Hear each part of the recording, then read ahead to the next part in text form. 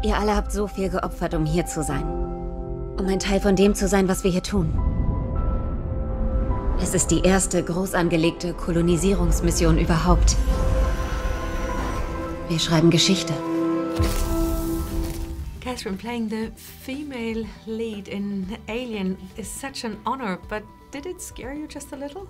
No, I don't know. I mean, I'm probably a sick person, but I was just excited. The stuff that seems like a real big challenge is always more intoxicating and intriguing to an actor than something they kind of know they could do. That, to me, that seems more terrifying. Well, I enjoyed how you played her because you went from a really smart girl to a very brave girl. I mean, that was a wonderful journey to watch you. Yeah. I mean, I've always been very interested in that question, you know.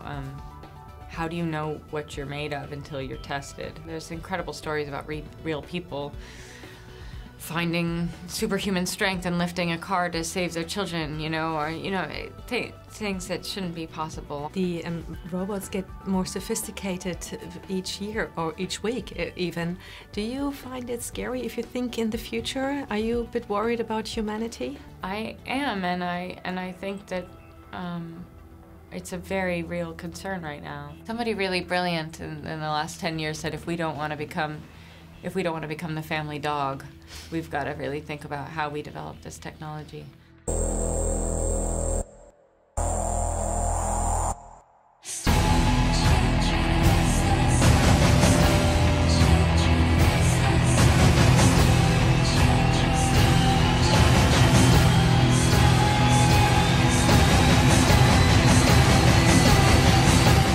Michael, playing a robot and acting with yourself, how difficult was that for you? Or did you think, hey, finally somebody who can act? That's right.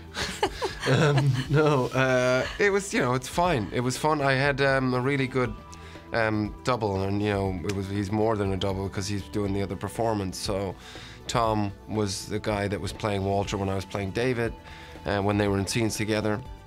And then vice versa, playing David when I was playing Walter. It's cool. It's just it's a different experience. It's a technical experience for sure. The scenes where both the characters are in the same scene.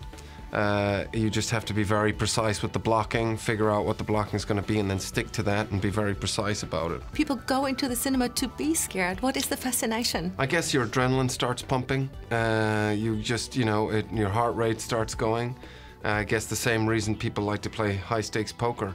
You know, you start to get, it must, you know, release something chemically in our bodies that we enjoy. How easy is it to scare you? I guess what really scares me is ignorance. People making important decisions and they're not well informed.